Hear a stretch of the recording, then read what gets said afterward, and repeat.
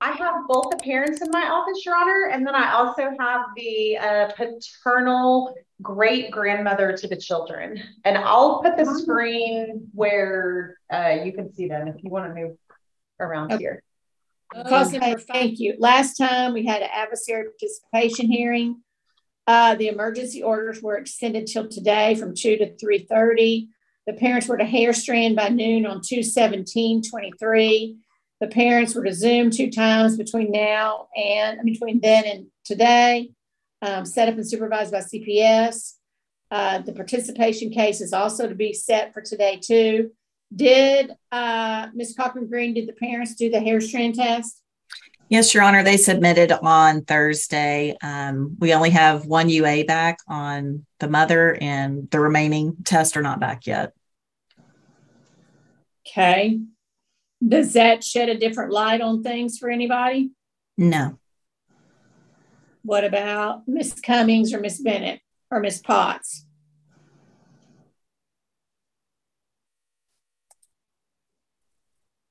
My understanding. No, Your Honor.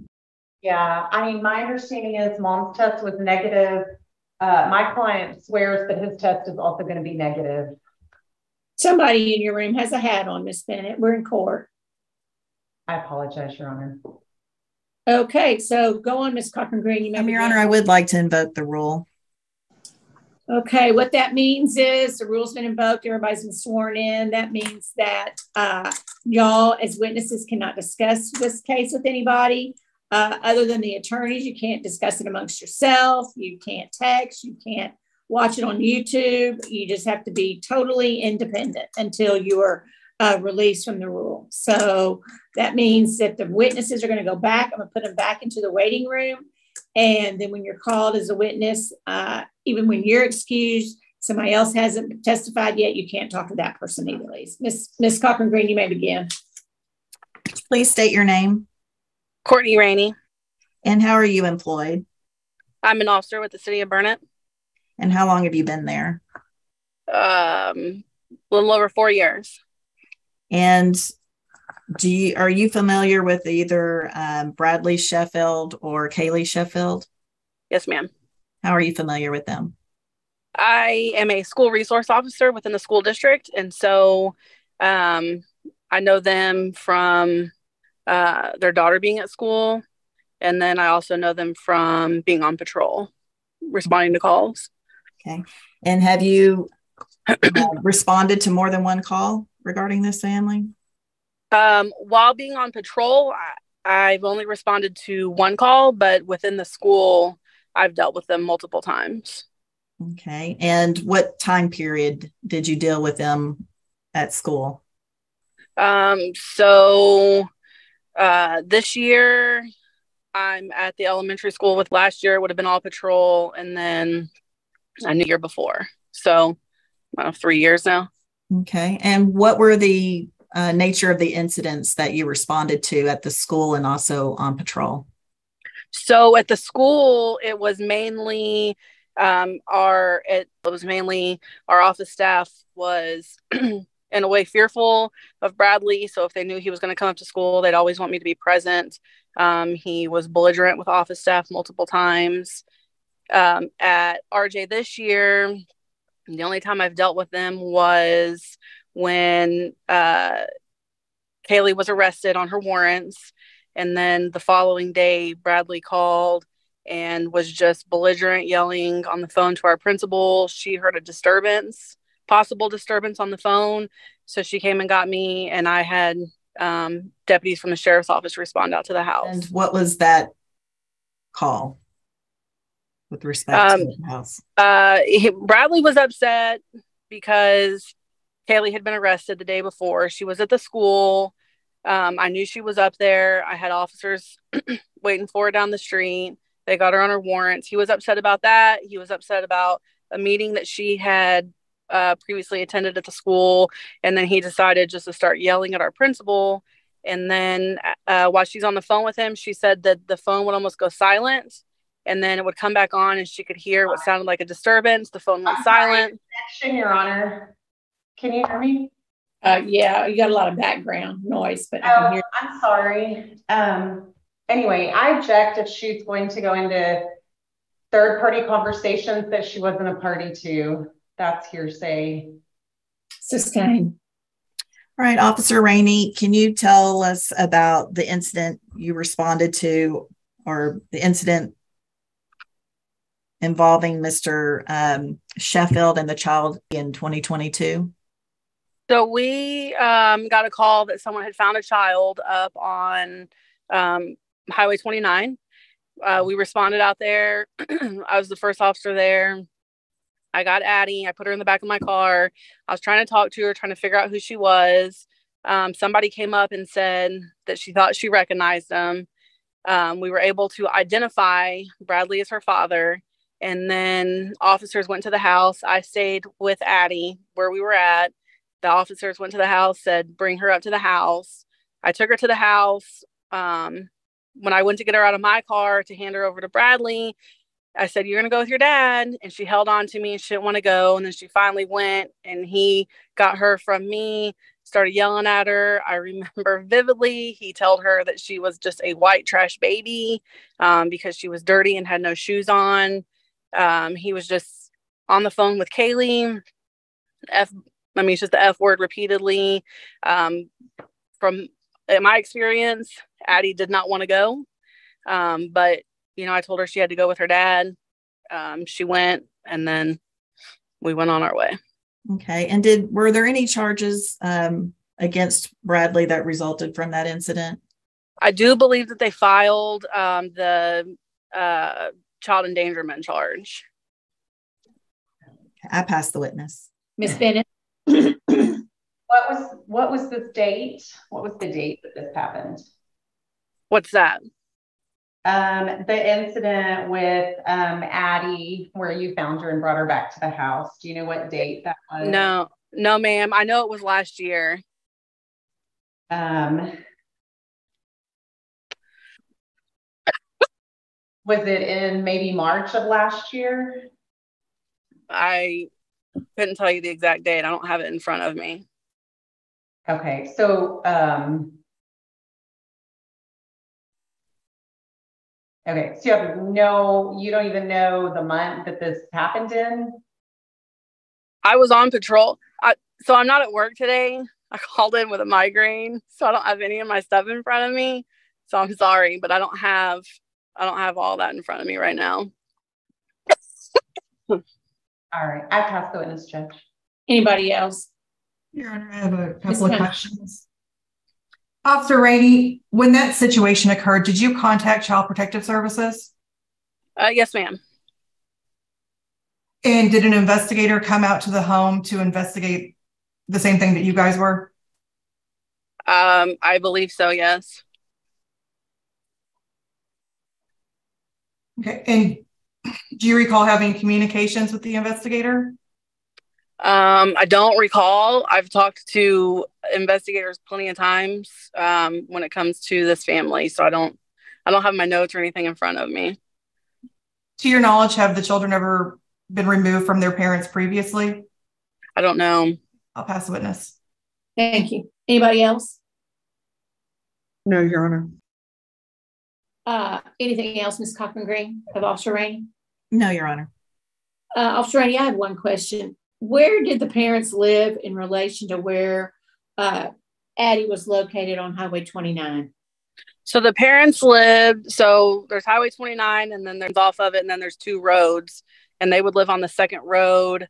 I don't know, it was maybe like 3 or 4 houses down off of that road. So it was quite a distance for somebody that age to make it that far and nobody knows she was gone. I stayed with her for quite a while. And then we finally identified her and officers went to the house and they knocked on the door repeatedly and finally had to tell Bradley, we're not here to take you to jail because he had warrants at the time. So then I took her to the house. Objection. Why? What's your objection? It's hearsay, Your Honor. She's saying what the other officer's interaction with my client was, and she wasn't there. She just said she was at a different location with the child waiting, and the other officers went to the house.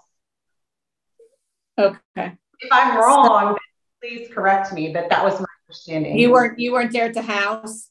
Miss Rain? I was not. I was there in the parking lot there on the side of 29. Okay. Sustained, Miss Bennett. Did you talk to the parents after that about the incident? No, I had Addie in my car, and when I went to get her out, I said, "Hey, your daddy's here. You're gonna go with your dad." And then when I went to get her out of the car, she grabbed onto me, and I said, "No, you have to go with your dad." And then she finally went with him. Okay. And the father didn't say, "Hey, we were asleep," or didn't give any explanation to you as to what? Not to me. Okay. No, ma'am. Now, I know where 29 is. Give me a little bit better so I'm kind of figure this out and give me some. Do you know where the sign shop is? Probably a mile and a half, maybe, from 281. Okay. Give or take a little bit west. I know where Sonic is. I know where the CPS office is. It's still past all that. I know where that Hoover Valley Road comes in. Okay, so it's going to be before that. Okay. And the parents live on the north side of 29 or the south side of 29? They lived on the north side.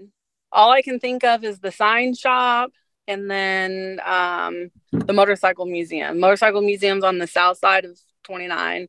Sign shop's on the north side. How was the child dressed? I remember she was dirty, but I mean, not dressed out of the ordinary for. Okay. Anybody else have any questions? Ms. Bennett? I do. Just to clarify, because I'm confused now. In your incident report, you wrote you were dispatched where they had found a little girl, but you're saying they didn't find her on Skyline, they found her on Highway 29? So Skyline runs off of 29. Right. And so the sign shop is right there. There's a parking lot, and that's where I'd pulled in, and somebody was there with her. And it also said she had her dog with her. There was a dog. Mm-hmm. And it was her dog or the family dog? Yes, ma'am. Okay. And did your understanding that they thought that she had possibly followed the dog out the doggy door? That's, I guess, what was told. I was with her the whole time. Okay. Officer Ramey, if your report says that this incident occurred on March 2nd, 2022, would that be correct? Yes, ma'am, if that's what it says. And you also stated that the child was dirty and she was fearful. Is that correct? Yes, ma'am. And she was dirty, fearful, and you turned her over to her father. Is that correct? Yes, ma'am. Did you take or make any attempts to find anybody else that the child could go with since she was fearful and you had concerns? So to my understanding, Mom was on her way to the house during all of this. And so when I'm told by supervisors, it's what you have to do, she went with her dad. And you didn't stay to make sure that the mother came home to be there? I stayed down the road for a little while until I had to go for another call, and the mom had not shown up. Did you have eyes on the child while you were down the road? No, ma'am. Yeah, I'll pass the witness. Anybody else? Officer Rainey, what time was this, if you can recall? I don't remember. Early, it would have been the earlier part of the day. Okay, so it was light outside. It was light outside, yes, ma'am. Okay. Did the dog go home to see if it was their dog? Did the dog go home too? The dog was in my car, so it went home with her. Okay, so it probably was her dog then. Yes, ma'am. Okay. Anybody else? Okay. Thank you. Officer Rainey, you may be excused. Hope you feel better. Thank you. Thank you. Okay. Yeah. Okay. Or I can remove. Let me remove him. Thank you, sir. Ms. Cochran Green, he's your witness. You may begin, please. Okay. Could you please state your name? Sergeant Michael Daugherty with the Burnett Police Department. And how long have you been with the sheriff's office? Or you're with the Burnett Police Department? Yes, Okay, ma'am. sorry about that. A little over 2.5 years. And are you familiar with Bradley Sheffield and Kaylee Sheffield? I am. How are you familiar with them? I have had at least 2 dealings with them in the last 2.5 years that I've been there. This last incident was, I believe, last month, where we had to take a call where Kaylee was intoxicated at a child's party there in town. And apparently the children made an outcry from their father. Hearsay. Hold on. What? Objection, hearsay. Okay. Your Honor, Sustained. he can testify as to what the call was. That's not proving the matter of to be asserted. Okay, I'm sorry. I didn't know you were responding. Okay, because it's overruled. Go on. So yes, the last incident, there was an outcry by the children at a party where Kaylee was highly intoxicated. And during that incident, she failed to identify to myself and the officers on scene. But prior to us realizing that she had warrants for arrest or that she had failed ID, her husband had picked her up and taken her home. Okay. And Prior to that, sorry, go ahead. And so at that, you responded to that call, correct? Yes.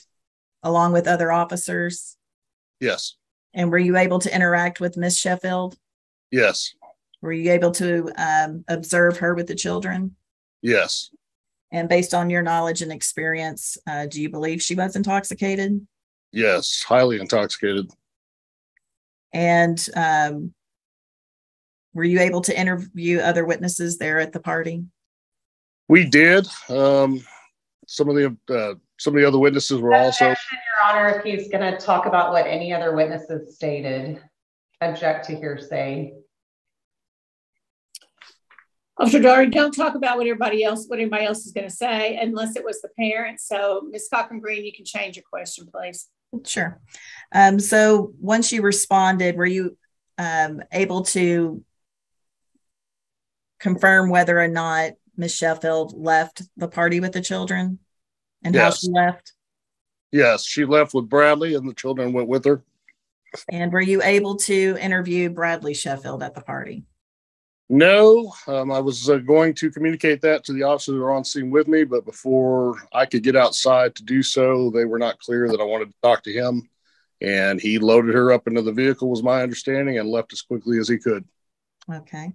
And you mentioned early on that Ms. Sheffield had given you a different name. Yes. And what was the name she provided to you? It was Kaylee, but it was with a different spelling. She spelled it differently and she gave a different date of birth. Okay. And were you able to run a report on that name and date of birth? Yes, we completed a report. We filed a warrant and a warrant was issued for her arrest. Okay. And what was the charge? It was failed to identify fugitive because she had, I believe, at least 3 warrants and 1 or 2 of which were felonies at the time. Okay. And was she arrested? Yes, my understanding is that she was. And since that date, have you had any other interactions with either Mr. Sheffield or Mrs. Sheffield? Since that day, I had not. But prior to that incident, last March, I responded to, I believe, their home, the home they were living at just outside of the city limits, but really close to the city limits, on a disturbance between Bradley and Kaylee, where Bradley barricaded himself inside the house with the children and refused to come out. During that incident, it was discovered that the two had been in a disturbance, a physical disturbance, because Bradley was wanting sexual relations with his wife and she did not want to have sexual relations with him at that time, at which time he assaulted her. She fled the house. Unfortunately, the 2 girls were left inside with Bradley. Objection. Sustained. And moving on from there, did that incident also involve any other relatives of Mr. Sheffield's? I believe his parents were both on scene at the time.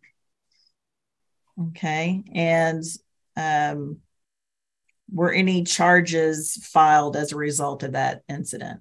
I do not know if that was a county incident. We assisted county on that particular incident. I'm not sure if county filed assault charges against Bradley at the time or not. Okay. And did you have any interactions with Mr. and Mrs. Sheffield at that time? I did not. Okay. And what was your role? I take that back. I believe I did speak to Bradley over the phone while I was there waiting for county to arrive on scene in an effort to get him to come out of the house, or an effort to get him to release the children at least, so that we knew they would be safe. Your Honor, Officer Daugherty, whenever you went out to the home for the birthday party incident that you described, were there any other adults there at the home aside from the mother? Yes. Was there anybody else intoxicated? Yes. The other parties had been drinking that night. Okay. And what kind of follow-up did you do since the father left with the mom and the children? At that point in time, they had gone out into county. We did a CPS notification on that incident because there was no outcry of any specific assaults that were taking place immediately at that point in time. Like I said, I was aware of the previous incident last March. And I know that Mr. Sheffield has past history within the department for being extremely violent and has been arrested for other violent incidents. So, Officer, so after they left the home and they went out of the city limits into the county, you didn't contact any other law enforcement agency to go and check on the family or anything? At that point in time, I didn't believe that there was an exigency or an immediate need or any concern that there was going to be any violence at that point in time. Okay. And you said that you did do a notification to CPS? Correct. Do you know if they ever went out and investigated whenever yes, you called they them? were. Yes, they were out there the following day with escort from the county, Burnett County. Just make sure I have my dates correct. So you contacted them on January 21st, 2023. And then on January 22nd, 2023, the county did an escort to the home with CPS. I believe so. Don't quote me on it. From what I recall, unfortunately, I left my paperwork in my vehicle and I'm currently at home. What I recall, it was the fall that morning, we made the notification of the incident to CPS. And I want to say later in that, it was either later in that day that CPS went out with county escort or the following day. I'm not exactly sure of the exact time frame. And at the time, do you know if they made any plans to remove the children? I do not. I was not informed. Pass the witness. Thank you, Ms. Cummins. Ms. Bennett, any questions? No, Your Honor. Okay, Ms. Potts. No, Your Honor. Ms. Cochran-Green, anything else? Okay. No, Your Honor. Officer Daugherty, when you went out, the time about the at the home with the parents fighting, dad was upset, was alcohol involved at that time? I don't recall whether it was or was not, ma'am. Okay, thank you, sir. Okay, anybody else? Okay, Officer Daugherty, you may be excused. Thank you very much. Thank you, Your Honor. Okay, thank you. Are you there, Mr. Edwards? Yes, ma'am. Okay, good. We had a little frozen incident, so you're good now. Thank you. You were sworn earlier, correct, sir? Yes, ma'am, that is correct. Okay, thank you. Ms. Cochran-Green, you may begin. Hello, could you please state your name? Name is Deputy Mark Edwards. And you're employed with the Sheriff's Department? Yes, that is correct, the Burnett County Sheriff's Office. And how long have you been there? Since September of 2021. And are you familiar with Bradley Sheffield or Kaylee Sheffield? Yes, ma'am, I am. And how are you familiar with them? I've responded to a call back in March of 22 to their residence. Okay, and what was that call about? It was a physical disturbance call that we responded to on that night, late that night. Okay, and you and other agencies also responded, like the Burnett Police Department? Yes, ma'am, that's correct. Were you able to interview Mr. Sheffield or talk with Mr. Sheffield or Miss Sheffield? I personally did not interview Miss Sheffield. One of our other deputies did at another location. As far as Mr. Sheffield, I spoke to him briefly through the locked front door. He was refusing to come outside and talk to me. Okay, and were the children inside with him? Yes, ma'am. And what did he say? Why did he refuse to come out? He stated to me that he didn't want to come out because we always put him in jail. Okay, and have you, were you aware of any other incidents where he was in jail? No, ma'am. How long were you out there with the sheriff's department? I don't recall. Let's see. I mean, did this go on all night, for an hour, a couple hours? Looks like we were out there from about 11 o'clock that night of the 15th till almost 1:30 the next morning. Okay, and you stated that you had responded to a physical or domestic disturbance. Yes, ma'am, that is correct. Who were the parties who were involved? The alleged suspect for this call was Bradley Sheffield. The two alleged victims for this call were going to be his wife, Kaylee Sheffield, and his mother, Shelly Oliver. Okay. And did was Mr. Sheffield arrested that evening? No, ma'am. Was he arrested at a later point? Yes, ma'am, he was.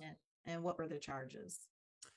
There was one Class A misdemeanor for assault causes bodily injury family member and a second-degree felony offense that was aggravated assault with a deadly weapon family member. Okay, and what was the weapon that was involved? It was a shovel. And who was the victim of that particular assault? His mother was the victim of that one. Okay, and the children were present when all of this was going on? Yes, ma'am. And when you arrived, you said that you weren't able to interview Miss Sheffield. Had she already left the residence? That is correct. Yes, ma'am. And during that incident or after that incident, did you report it to CPS? Yes, ma'am, I did. I pass the witness. Officer Edwards, I guess after you guys diffused that incident, where were the children? We had a negotiator come out who was able to make contact with Mr. Sheffield via phone. And after some talking, he agreed to release the children outside of the home to grandparents, to, I believe, his grandparents is who it was. So the kids left with the grandparents? Yes. And you said you had contacted CPS. Did you contact them for immediate assistance? Yes, I did. And did they show up during the time frame that you were out there negotiating? No, after the children had been released from the residence, after we had cleared the scene is when I contacted CPS to make the report. And did you ever do any follow-ups with CPS to see what they were doing regarding the family and the children? No, ma'am, I did not. Did you have any concerns that either the parents were going to go and get the children and cause them harm? No, ma'am.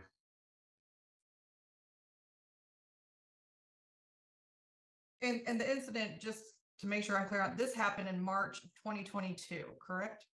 That is correct. So almost a year ago. Correct. Yes, ma'am.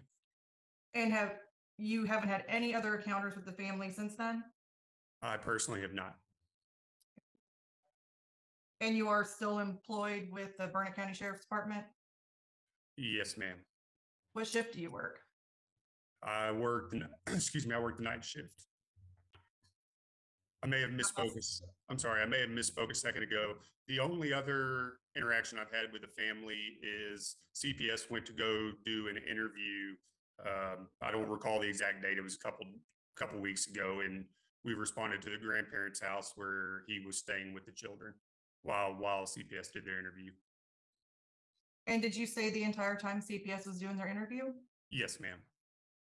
And when CPS was done with their interview, did they attempt to take the children to remove them from the home? No, ma'am.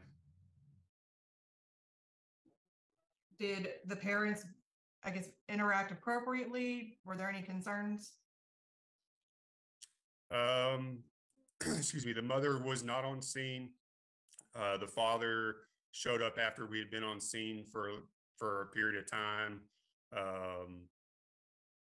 He wasn't exactly happy that we were there, but other than that, everything seemed to go fairly smoothly. Did you have to arrest him? No, ma'am. Did he seem reasonably upset as any parent would be if CPS were involved? Yes, ma'am. I'll pass the witness. Is it your understanding that when the alleged assaults took place that the kids were asleep in their room? I don't know. Did you observe Shelley to be intoxicated at the time? No, ma'am. Not that I recall. Do you have any knowledge, or is she saying that he threatened to hit her with a shovel, or that he actually hit her with a shovel? She had stated that he had swung the shovel at her multiple times, stating that he was going to kill her. So he didn't actually make contact? Not to my knowledge. Ms. Cochran Green, anybody have anything else? No, Your Honor. Okay. Deputy Edwards, do you know what the status of those charges are? I do not. I believe he was arrested on the warrants, but as far as that, I don't know what the status of those cases are. Okay, thank you. Yes, ma'am. Okay, anybody have anything else? Okay, Deputy Edwards, you can be excused. Thank you very much. Be careful. Thank you. Ms. Cochran Green, you may begin. Hello, could you please state your name? My name is Erin Cheney. And are you employed with the Burnett County Sheriff's Office? Yes, ma'am. In what capacity? I'm a patrol sergeant. And are you familiar with Bradley Sheffield and Kaylee Sheffield? Yes, ma'am. How are you familiar with them? I have responded to their former residence, and I recently had assisted CPS dealing with Mr. Sheffield. Okay. And was that on February the 10th, Friday night? Yes. Yes, ma'am, it was. And did you provide an escort to the department in order to help the department remove the children? I was not one of the deputies that went to the residence. I did meet with the 2 CPS employees at the Burnett County Sheriff's Office. Okay. And on the prior incident that you're referring to, are you referring to the incident that occurred in March of 2022? I believe that's the date. Yes, ma'am. Okay. And have you had an opportunity to review the records or incident reports on this family? I whenever on February 10th, the Friday night that I assisted CPS, I was able to go over some address history pertaining to Mr. Sheffield and Mrs. Sheffield. Okay. And were you responding to the officers who were on duty that evening? Yes, ma'am. And were you able to kind of monitor the situation that was going on? Yes, ma'am. How would you describe the situation with how the children were removed from the parents? On February 10th, correct? Yes. My understanding is that they were removed from a residence outside of my jurisdiction. So I don't know exactly how that went. All that I know is Burnett County's involvement was to assist in the removal, which they were not located at the house off of County Road 200. Okay.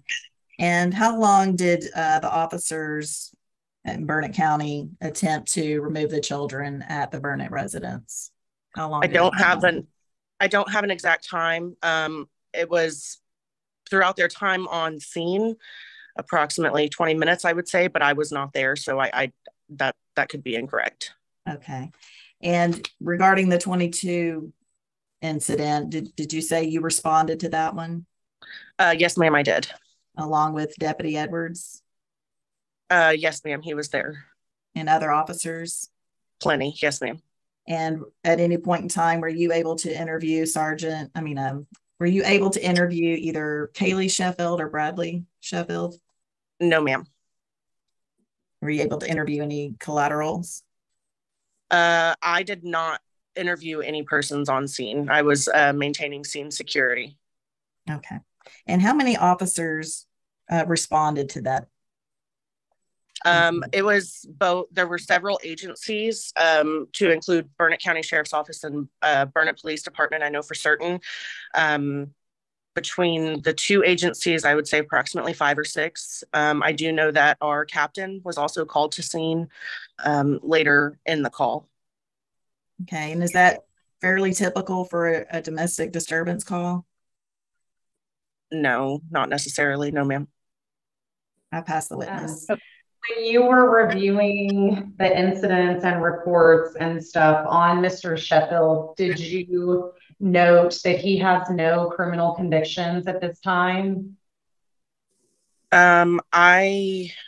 Yes, ma'am, I do. I actually ran his criminal history and his rap sheet as well, and that was documented on our end. Okay. Pass the witness. Thank you, Ms. Bennett. Ms. Potts? Yes, I have a question. Officer, can you tell me why so many officers responded to the scene on March 22nd? There were children inside of the residence, and in terms of keeping innocent parties safe, we take every precaution necessary. And then I believe you mentioned a supervisor was called, or the sheriff, or somebody higher up. Why was that? That was a decision that my patrol sergeant at that time had made to get in contact with our captain.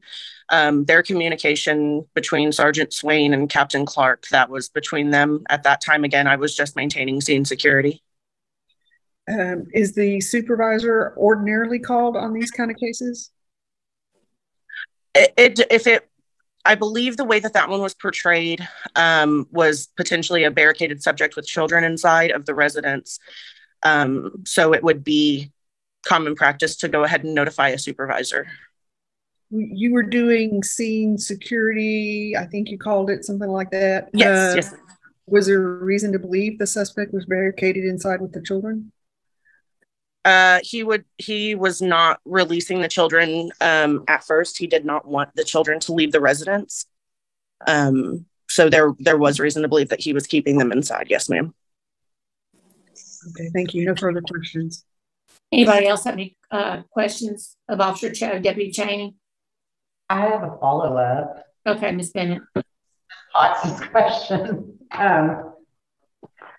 Is a person required to come outside and talk to law enforcement if there's not a warrant or some type of documents? The reason that we responded to that call was for a physical disturbance. So where somebody is listed as the suspect, we would like to speak with them to get everybody's stories and an understanding of what exactly is happening. Right, but it's not against the law to choose to not tell your side of the story and just remain silent, right? Correct. And does a parent not have the right to keep their children inside, especially if they're inside asleep, instead of waking them up at 1 in the morning to talk to somebody? They have that right. Ask the witness. Anybody else have any questions? Your Honor, I do have a follow-up. Were the children at their house? Were they at the house of the parents on March 22nd, or were they in someone else's house? They were at the residence that they all resided in Drive at that time. It was their home. Okay, thank you. Officer Deputy Cheney, did you see the children that night? Yes, I did. I watched them walk out of the residence and into the care of, I believe it was Mr. Sheffield's grandmother and grandfather. How were the kids acting at that time? They appeared fine, maybe confused. Okay. Thank you. Anybody else have any questions? Okay, Deputy Cheney, you may be excused. Thank you very much. Thank you, ma'am. Thank you. Okay, Ms. Cochran. Your Honor, I'm going to call Giles Reimer, and I'm not certain about the pronunciation of his name. Hello, could you please state your name? Giles Reimer. And how are you related to Kaylee Sheffield? She's my sister. And you're the uncle of her children, correct? Yes. Were you subpoenaed to be here today? Yes. And with respect to either your sister or Mr. Sheffield, do you have any concerns about their ability to care for the children? Yes. And what are your concerns? Their lifestyle, their habits. I just don't see the best interest. I mean, from some examples, we'd go to a family event and Braylee would want to come home and spend the night with my kids. So we'd bring her with the arrangements that we'd meet back up with Kaylee or Brad the next morning. And then a day or two goes by and we can't reach them. And so we have them the full 2-3 days. And then we finally reach them. They have no explanations, no ifs, ands, or buts, or reason why they wouldn't answer or come get the kids. Other Can than you that, tell us what time frame this is? Is this a recent thing or? it was a birthday party. It's been a couple times. The most recent was probably, it might have been last year, exactly about a year from now. It was one of my buddies has a kid. He had a birthday party, so they wanted to ride with us over there, and they were going to stay the night with us. I think at that time, I don't know if Kaylee was working, if she had a job or not, but that was her excuse. She had to work. Okay. Do you have concerns? Do you have concerns about Bradley and Kaylee's relationship? I do. And what are those concerns? There's just a lot more of the, so I'm not too close with either one of them. But when I do see Kaylee, it's normally on a holiday, and she'll come over and she'll be distraught, or she'll be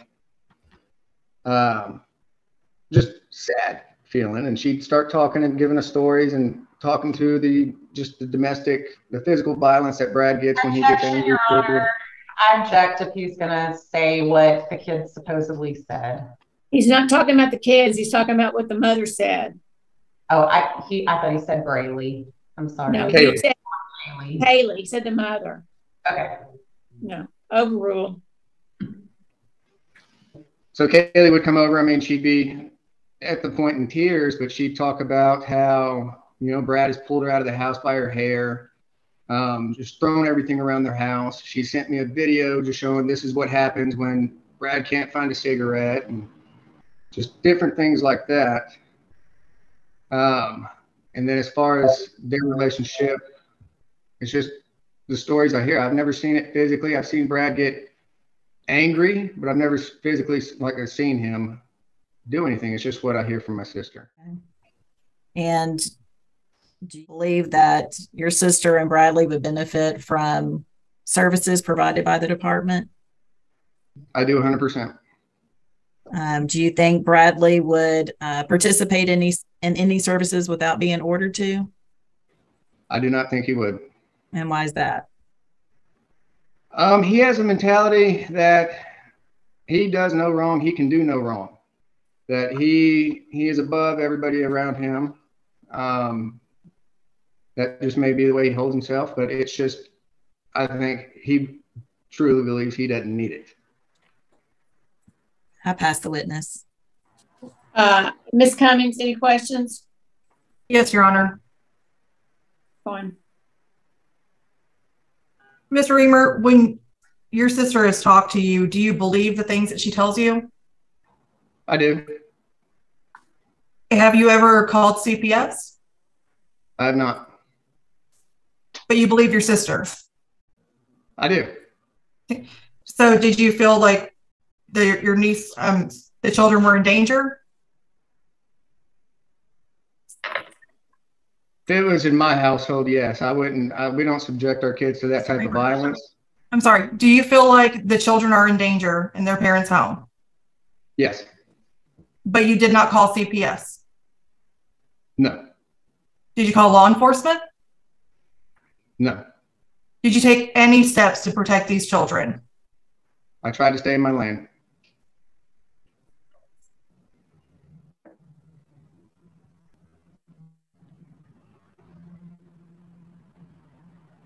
was the last time that you saw the children and the mother? Christmas. 2022? Yes. Did you offer any assistance to mom to help her get out of the situation that you believe she's in? Yes. Last year. What assistance did you offer? We offered to take the kids in and enroll them to school and let them stay with us for a while she got her affairs in order. So you offered to take the kids? Yep.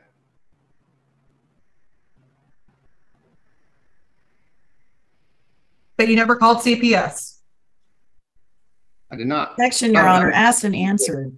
I just wanted to make sure that I heard correctly. Stein. I'll pass the witness. Ms. Bennett, any questions? Thank you. So going back to when you talked about Braylee spending the night with your kids, normally when Braylee spends the night with your kids, isn't it usually for the weekend, not just one night? No. Okay. So if Kaylee says that it's usually for the weekend, then she's lying? She's only spent the night over here a handful of times. Has she ever spent the weekend, or has it always only been one night? Normally it's one night. So she's never spent the weekend? She has. Okay, so she has spent the weekend. Unplanned, yes. Okay, I pass the witness, Judge. Mr. Reamer, I'm Susan Potts, and I represent the children. And so it is my job to do what the children wish to do and what is in their best interest. So I'm going to ask you some questions. You indicated you had some concerns about the parents' lifestyle. Yes. Is that okay? Can you tell me what you mean by that specifically? So if I had to elaborate on that, it's more or less, I mean, they may have a different perspective. I can't speak for them. But when I view them, there's always something different, whether it's doing something different for an employment, or not having a job, or there's been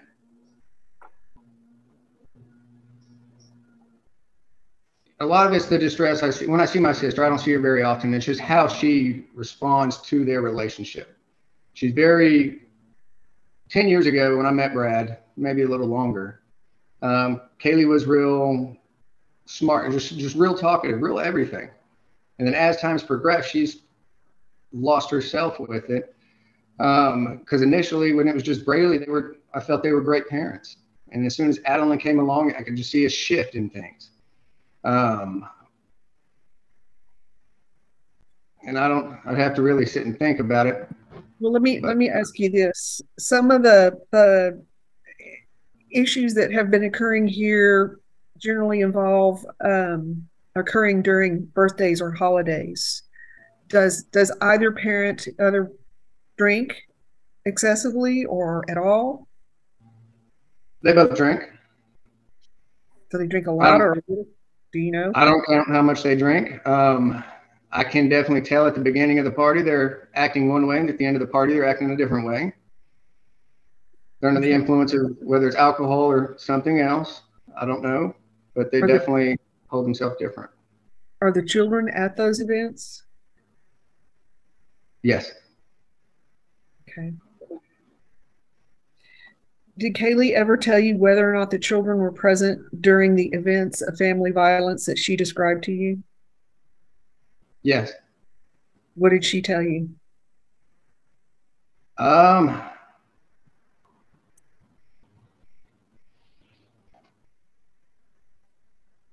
you're making me think harder than I can think. So I guess the last incident was when I think we talked about it when I think Brad's mom was in town, where the girls had to be taken outside or put in a different room real loud. And then Braylee would walk in or walk up. And why are you hitting mommy? And what else? She said something along. It's hard to recollect. It's a lot of these things is with my mind. it's so hard to hear. I don't hold on to it. I try to look past that, and That's okay. Thank you very much. No further questions, Your Honor. Okay. Thank you. Anybody else have any more questions, Mr. Reamer? I do. I think Ms. Cummings does too. Ms. Cummings. Just Your Honor. So, Mr. Reamer, are your main concerns with the family, the parents, because they don't live the same lifestyle that you're choosing for yourself? no. I mean, I'm not going to say I've never seen them do drugs, but the way they talk about it and the way they hold themselves when we are together, there's more to it than what I care to ask about. You said you had concerns because they switched their jobs a lot, or they might not have a job. They don't have a job. They're living here, they're living there, and it's, to me, stability. I just don't see stability with it. The address that your sister lives at right now, they've lived there for about a year. Isn't that correct? What address is that? At Brad's grandma's house. Yes. Yeah, they got a fifth wheel there, a trailer. Right, and they've lived in. Your Honor, would you instruct him to actually answer my questions instead of talk over me? Mr. Reamer, just wait till she finishes her question, please. Go on, Ms. Bennett. Okay, they have lived at that address a year. Is that not right? I believe it's coming up on a year. Okay, and prior to that, the place that they had lived at for about 5 years. Is that right? Give or take. Okay, but living at one house for 5 years and another place for a year, that's not stable, and that's flip-flopping all over, in your opinion? It's hard to answer. How long have you lived in the place that you live? 3 years. Okay, so is that stable? Yeah. Okay. So at the family event that you're talking about where you saw Bradley and Kaylee drinking, did you drink at that family event? I did. So does that make you a bad parent also? No. When you're talking about being around them when Bradley's mother was here, you're talking about March of 2022 of last year. Is that right? Correct. That's the story I heard from my sister. Okay, so that's the incident that you're referring to.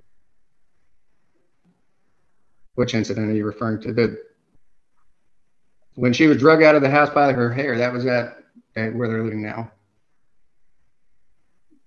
And there was other incidents you'd have to speak with my mother that we've talked about in the past. I don't have exact dates on with additional domestic violence. When you're referring to the incident when his mom was here, that's the incident in March of 2022. That's the incident, yes, that she discussed with me. Okay. Okay, thank you. Ms. Potts? No further questions, Your Honor. Okay. Ms. Cochran-Green, anybody else have any more questions? I don't have further questions at this time. Mr. Reamer, did either parent ever tell you about when Adeline was found alone on Highway 29? Yeah, I've heard about that. Did one of the parents tell you about it?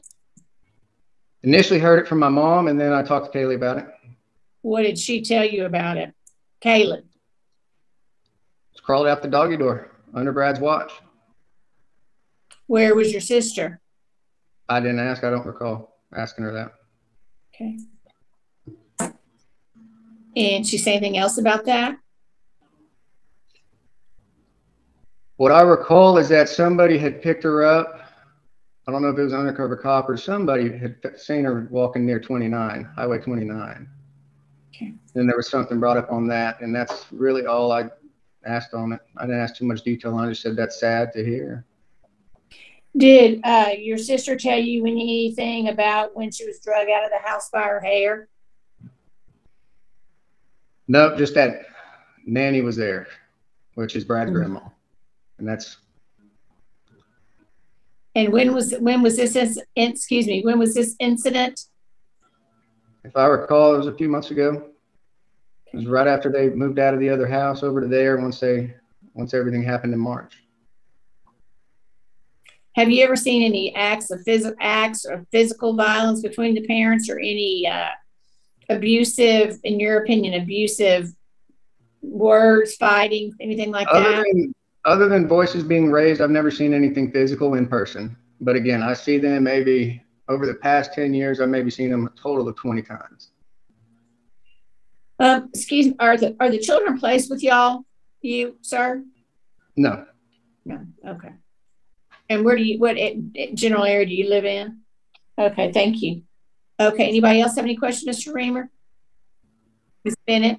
I just want to clarify again so that it's not confusing. When the judge asked you about that incident, you said a few months ago, but that was the time when Bradley's mom was here. I just want it to be very clear. The last time that Bradley's mom was here was March of 2022. Is that right? Correct. Okay, so when you say a few months ago, you're referring to March of 2022? No, a separate incident. But the incident where you claim that Kaylee's hair was pulled or something and Bradley's mom was there, that's March of 2022. Bradley's mom was not there. Nanny was there. Bradley's grandmother. Okay. So you're saying that Kaylee told you about a different incident? Yes. Okay, and what did you do about that? As much as I could do, try to comfort her. So you comforted her. Did you call law enforcement? Again, I felt that was not my place to do so. We tried to talk her out. She's talked about getting a divorce, talked about moving out. She's moved out to my parents' house or my dad's house a couple times trying to get away, but she's always going back to that. We've offered ways other than law enforcement. Okay. And you didn't call CPS? I didn't call CPS. I have called in a well check once. I don't recall the date on it. But I've never called CPS. Okay. And so did you not feel that the kids were in danger, that it was mostly a thing between Kaylee and Bradley? I felt the kids were in danger as well. I mean, when we see Adeline at our family events eating candy at 11 o'clock at night, not eating a full meal, it's just concerning. So you're a bad parent if you let your kids eat candy at 11 at night at a family gathering? In my opinion, yes. Okay. All right. Pass the witness, Judge. Okay, thank you. Mr. Reamer, you may be excused. Thank you. Good luck. Thank you. Okay. Okay, next witness, Ms. Cochran Green. Your Honor, I'd like to call Sierra Pilley. And are you the investigator that was assigned to this case? Yes, ma'am. When did the department receive a referral? We received the referral on January 24th. Okay. And what were the allegations? There were allegations for concerns of domestic violence, drug use, and physical abuse. Okay. And prior to this referral, did either parent have any history with CPS? Yes, ma'am. And what history? There was a case in 2022 for when Adeline was out of the home. And then there was a CPS case before that when there was concerns of Adeline licking a Percocet and had to be seen in the hospital. And what were the outcomes or determinations in those investigations? Both of those were ruled out in those investigations separately. Okay. And once you received this case, were you able to make contact with the parents? Yes, ma'am. Well, I made contact with Mr. Sheffield.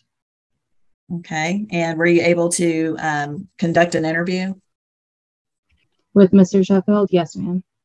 What about Miss Sheffield? No, ma'am. She was incarcerated at the time. Okay. And do you know what she was in jail for? Yes, she was in jail for warrants, dealing with like theft, and I would have to refer back to her criminal history for the others, but there were warrants. Okay. Now you mentioned in the allegations for the referral domestic violence, were there any other allegations? Yes, ma'am. There are allegations for drug use and physical abuse. Okay. And when you interviewed Mr. Sheffield, did you ask him about the allegations? Yes, ma'am. And what was his response? He denied all of it. Okay. Did you ask him to do a drug test? Yes, ma'am. And what was his response? Initially, he said that he would and that I would be able to drug test him right then.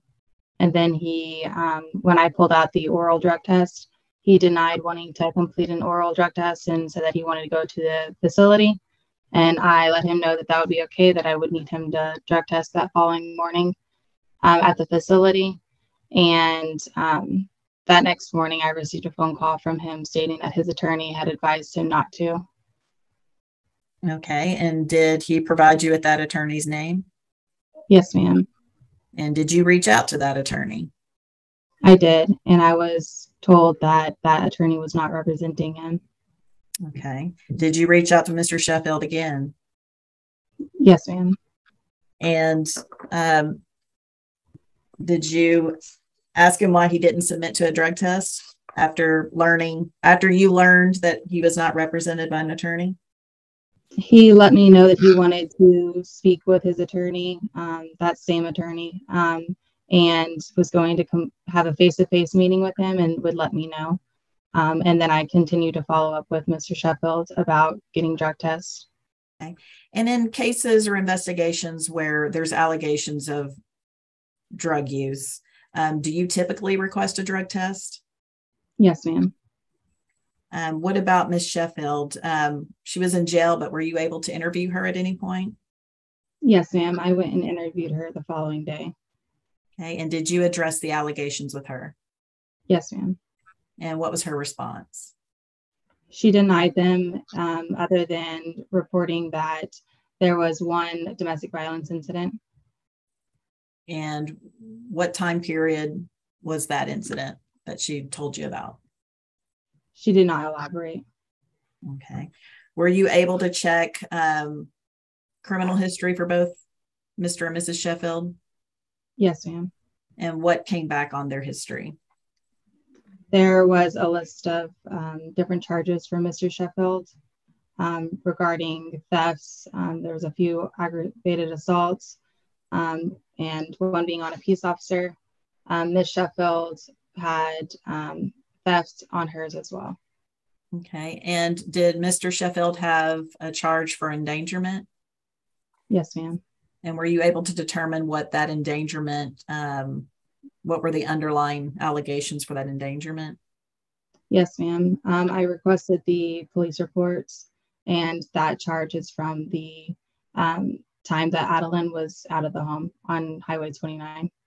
Okay. And the department did an investigation, as you testified before, and ruled that out. Do you have an explanation for why the department ruled that out when the police department pursued charges? So I wasn't the investigator on that case, but whenever I looked over that case and the history, the department ruled it out, and then like in the way of neglectful supervision for that, because how they worded it was that it was an isolated incident, and that afterwards they were able to block the doggy door. Okay. So they showed that they were able to block the doggy door after. Okay. And did you have an opportunity to assess the Sheffield's home? I did not go into the RV. Okay. Did you ask for consent to go into the home? I did not. Mr. Sheffield had let me know that he was just going to interview with me and then speak with his attorney the next day. Okay. And assessing the home for safety is it's a statutory duty of yours, isn't it? Yes, ma'am. And at any point during this investigation, you weren't able to access the home? No, Braylee had let me know that she sometimes stays in the RV and the grandparents' home, and I was able to speak with her in the grandparents' home. Okay, so you interviewed, or you were able to observe both children, correct? I was able to observe both children, but I'm only able to speak with one. Okay, and that was Braylee? Yes, ma'am.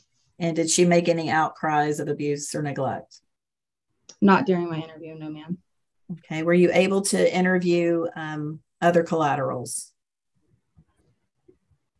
At the initial day, I'm sorry, I spoke with many family members. Okay, so the department requested that the parents be ordered to participate in services, correct? Yes, ma'am. Why did you specifically request that they be ordered to do services?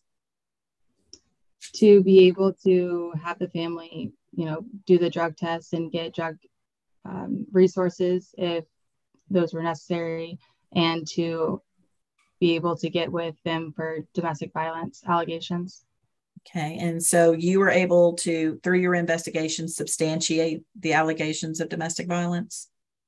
There are multiple family and law enforcement stories. Okay, and did you believe at that time that the children were at risk of abuse or neglect? Yes, ma'am. And what were the services at that point in time that you were asking the court to order the Sheffields to do?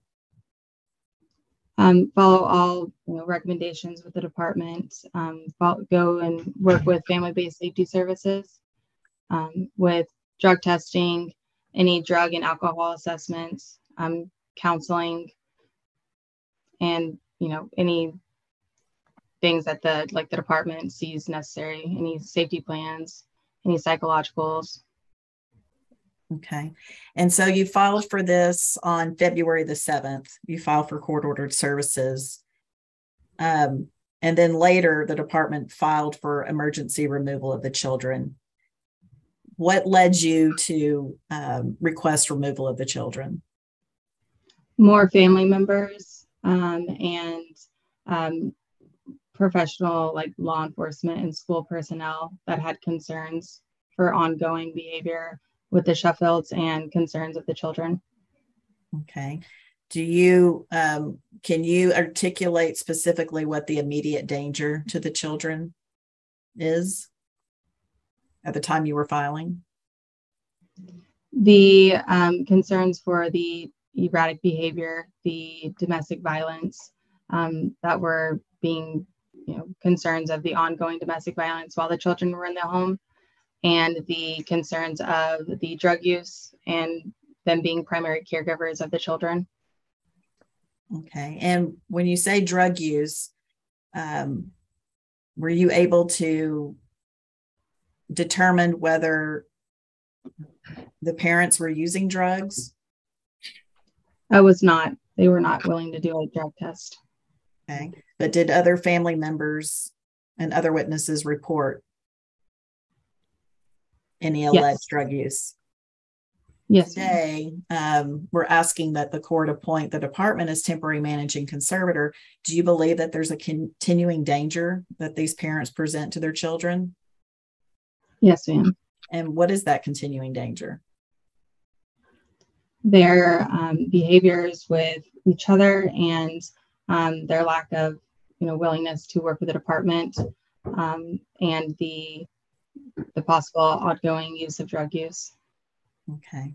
And prior to removing the children, did you reach out to family members for potential placement of the children? Yes, ma'am. And who were the family members that the department was considering? Giles Reamer. What about the grandparents? Either grandparent. The paternal the Bradley's mother was in Florida. And so initially during that initial time, we like to place with someone that's in the state of Texas. Miss Kimberly Reamer was actually not answering our phone calls on the evening that we had removed, that we were actually looking for the children. She was not answering our phone calls, and later found that the children and Miss Sheffield were with Miss Kimberly Reamer. Okay, so before we get to that part, so on the 10th, the department was able to get an order removing the children approved by the court, correct? Yes, ma'am. And did you call law enforcement to escort you out to the property where Mr. and Mrs. Sheffield lived? Yes, ma'am. And were you able to obtain custody of the children at that point in time? No, ma'am. Can you please tell the court what happened, what transpired while you tried to remove the children? We arrived at the residence and knocked on the door.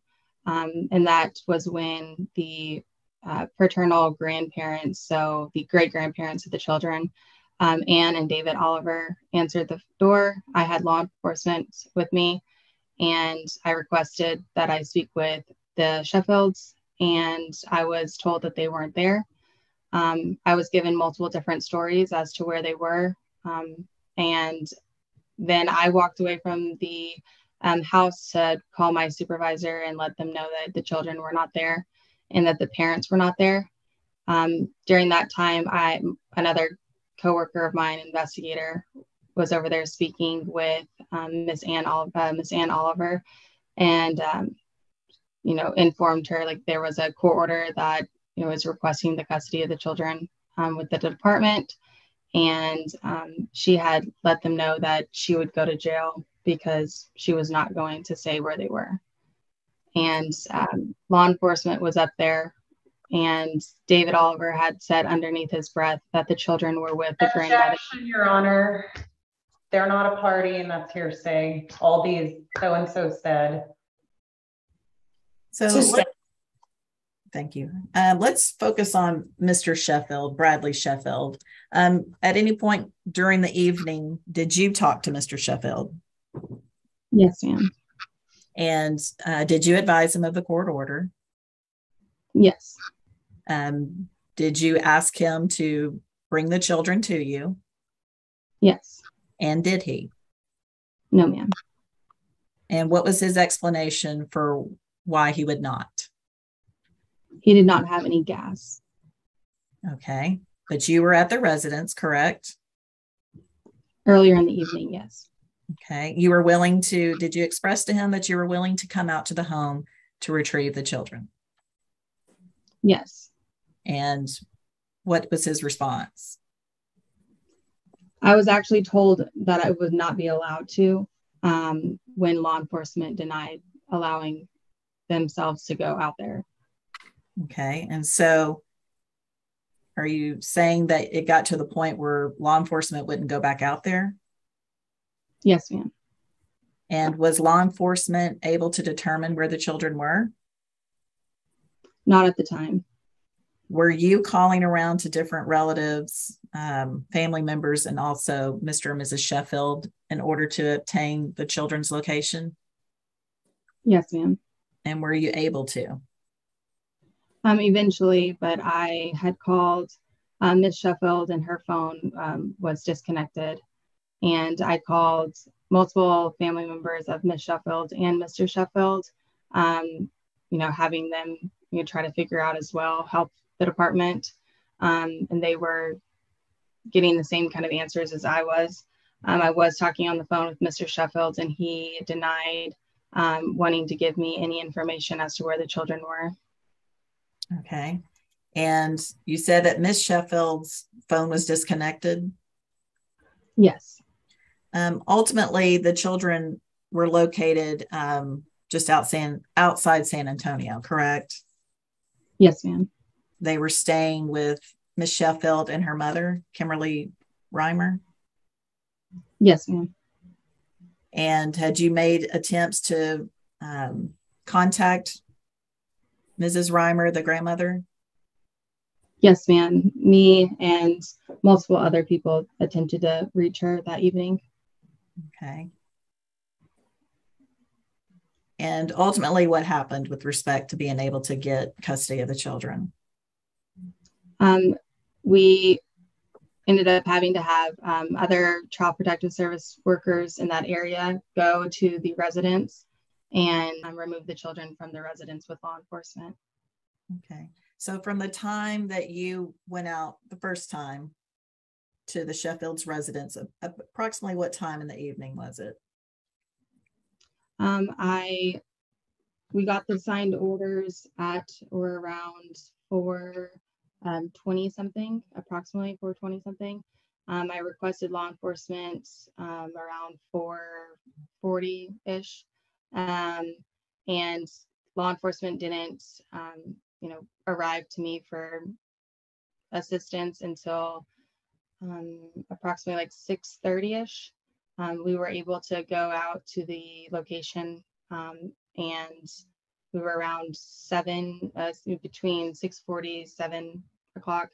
And then we went back to the Burnett Sheriff's Office after Mr. David Oliver requested that we left the residence, since the family wasn't there. So we went back to the Burnett Sheriff's Office and continued looking for the children and talking with people. Okay. And ultimately, what time was the children picked up by CPS? Believe it was, I don't know. I do know it was later in the evening. I don't know the specific time at this time. Was it after midnight, before midnight? I believe it was after midnight. Okay. And with respect to the great grandparents, the Tollivers, did they assist you in trying to obtain the children? No, ma'am. And you already testified that Miss Reamer, the maternal grandmother, did not, correct? With respect to reasonable efforts in order to prevent a removal of the children, can you explain what reasonable efforts the department made, or unreasonable efforts the department made in order to eliminate the need for this removal? We, worked with the family and, gave them opportunities to get with their attorneys multiple times. I spoke with multiple family members to be able to get good, whatever information I could from family that see and speak with them. Because not only is that, that doesn't always have to be bad things for the family, that could be good things that could, look at ruling out an allegation. I was able to write the court order of participation of services in hopes that the family would work services with the department to eliminate the need for removal. And then at that time, we were getting more information that corroborated with the allegations that heightened the need for removal of the children. Okay. And in your conversations with Mr. Sheffield, have you ever observed concerning behavior? In person, I've only, he presented himself well when I first met him. The following morning, he called me and was very upset, and then, demanded that he speak with my supervisor. I gave him my supervisor's number. And then there was multiple different times where he would be okay on the phone, speaking with me, willing to do a drug test. And then there would be times where he would deny and get upset that the department would have to stay involved. Okay. And what would he do when he was upset? His behavior changed by, escalating his voice, not allowing me to speak. Okay. What about on February the 13th? Did Mr. Sheffield and Miss Sheffield come to the CPS office? Yes. And what was the purpose of their visit to the CPS office? Miss Sheffield had called. She had called the office, and I had called her back, and she had let me know that she had the caregiver resource forms, and I had let her know that she can come and bring them up. I was here at the office, but I can take the caregiver resource forms, and that was the reason of the, for her to bring those to me so that I could start looking at them. And the front desk had came and let me know that Mr. Sheffield was at the office and that he didn't have any papers, saying that he needed to speak with me. I staffed with my supervisor, and she let me know that, we have attorneys appointed at us, but there was, if they have the paperwork, just to drop the paperwork off. And so I was on the phone, and I had another coworker of mine go up there to, let them know that I was on the phone on a meeting and that they needed to, leave the paperwork here, but they were represented by attorneys and that I wasn't able to meet. And that worker came back to let me know that she had let them know to leave, that I wasn't able to meet. And then I was directed by my supervisor to go ahead and call law enforcement. And why did you call law enforcement? Due to his behavior the following or the previous few days and the difficulty with the removal for the safety of. Now at the office on the 13th, was he refusing to leave? Yes, ma'am. And was he arrested at the CPS office? Yes, ma'am. Where are the children placed now? Are they in a foster home? Yes, ma'am. And are there any potential relatives on the caregiver resource form that are either appropriate or willing to service placement for the children? Miss Sheffield had put Randy and Virginia, and we would need to look into them, but the others at this time are not. Okay, so Randy and Virginia are Kaylee's father and stepfather? Stepmother. Yes. I'm sorry about that. Stepmother. So maternal grandparents.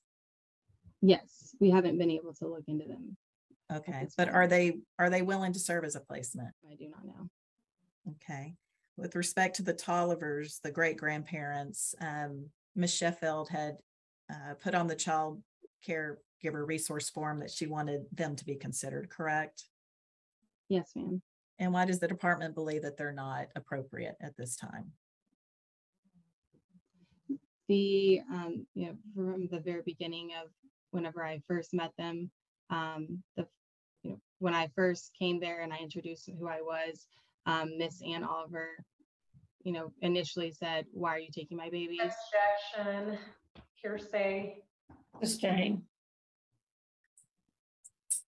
Okay, can you provide what your concerns are without actually stating any statements made by Ms. Tolliver or Mr. Tolliver? Enabling the family, the parents, and not, seeing that the children are being subjected to the concerns that Mr. Sheffield and Ms. Sheffield have going on. Okay, and so you were able to review the incident reports, correct? Yes, ma'am. And does it concern you that some of these incidents have happened on the property where the Sheffields and the Tollivers reside? Yes, ma'am. With respect to the maternal grandmother, Miss Reamer, where the children were when the department was able to remove the children on Friday night, do you believe that she would be appropriate at this point in time? Not at this time. And why is that? Because she, had the children and Miss Sheffield in her home and was not answering the department's phone calls after speaking with me prior in the day. So she had, and I had left multiple voicemails requesting that she speak with me. And so, her not working with the department at the time when we needed her to. Okay. Now you heard Mr. Giles Reamer's testimony about he didn't call CPS. Does that concern you? No, ma'am. And why not? So, at times, the department will put it back on the family to work with the families. We do what's called a family team meeting sometimes, and that's where we put, a lot of the stuff back onto the support to work with the family to offer them family support to, if they can work with each other to get resources or communicate with each other for their concerns. And do you believe at this point in time that this family as a whole can rally around these parents in order to give the parents the resources they need to get the help that they need? Not at this time. And why is that? Multiple family members have, expressed their concerns with Mr. Sheffield's behavior towards them. Okay, I pass the witness, Your Honor. Thank you. Ms. Cummings. Okay, well, we've gone over, so I'm going to have to recess. And we'll need to remember that Ms. Cummings, remember that Ms. Pilley is up next with you. Okay. Yes, Your Honor. Okay. Ms. Cochran Green, I'm going to extend the emergency orders. The parents have been Zooming 2 times between now and then. They can, let me see. Your Honor. Zoom 2 times per week. Your Honor, I want you to talk to the dad. I supervised 2 visits, and he's been inappropriate with some things he's saying about hiring attorneys and fighting everybody and throwing all his money at them. He's asking questions about the foster home, the foster parents. Yes, the location of the foster home. Yeah, so I sent in writing, I sent them, do not say these things. And the very first question out of his mouth on Sunday's visit was, where are you at? Are these Zoom visits, Ms. Singleton? They are, yeah. And the kids do want to see them. So I'm not saying I don't want to do one. The mother is extremely appropriate. She's doing excellent. The dad is the one I'm concerned about. So either I don't want him to attend or when he, Ms. Bennett. Judge, I'm sorry. Go, Ms. Bennett. Okay, thank you. I have talked to my client about that, and he understands. He didn't know how, he said he didn't know how to answer the girls when they were asking questions. I've talked to him about how to answer them.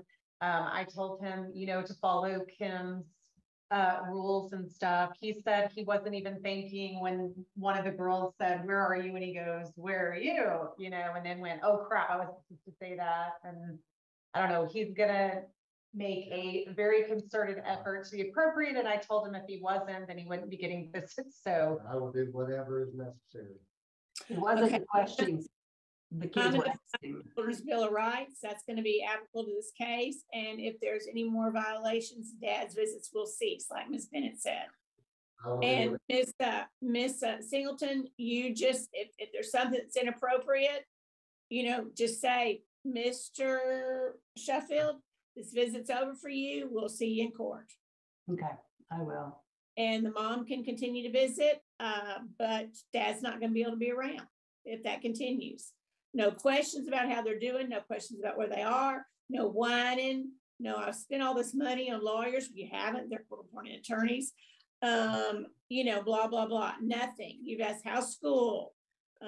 What are y'all up to? And then they can ask you. I mean, you don't talk smack about your lawyers, CPS, CASA, Ms. Potts, the court, nothing. You do not talk about this case, period. You don't say, oh, when y'all come home, we're going to Disney World. None of that. You just lay low and don't stir the pot. Yes, ma'am. Yes, ma'am. Okay. And if so, then if that happens, Ms. Sheffield, you're going to have to go find somewhere that he's not around to be able to have a phone call with your kids. That's not very fun. Yes, ma'am. That is not going to happen. I will do anything necessary. Okay. Well, and hopefully by then the drug test will be back. So we'll have that information also. That'll help. Okay. Well, the emergency orders are extended until 3/7/23 at 2:30. And I'll just put 2:30 to 5 o'clock. So y'all have that whole time. And Children's Bill of Rights in place. If dad violates it, no more visits.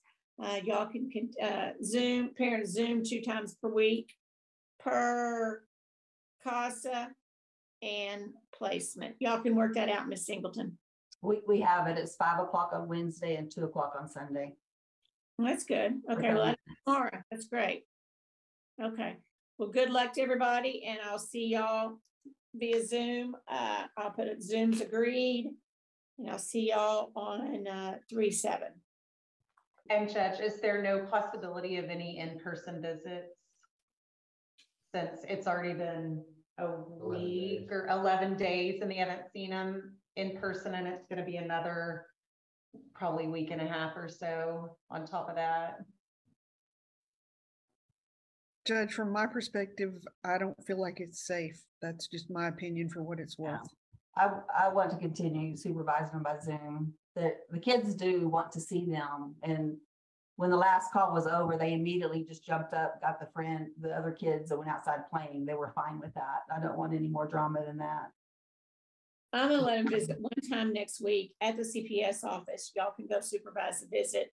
And that's only if the Zoom visits between now and then go okay. I don't think is he allowed at the CPS office? Is there, I think, No. did they have a trespass notice on Dad? I don't know if we can have somewhere else.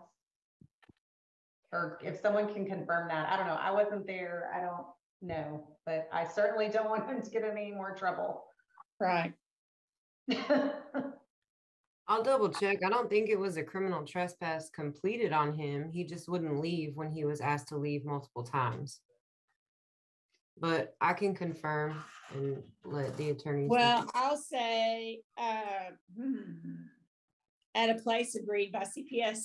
Since Dad wouldn't leave the CPS office and the police had to come, then CPS can pick where the next visit occurs. I mean, it would be boring, but if our conference room is open at my office here in Burnett, I mean, they can use that. That wouldn't be fun. Well, it's going to have to be somewhere that can be observed too, Natalie. And I don't know if, I don't know how that's going to work.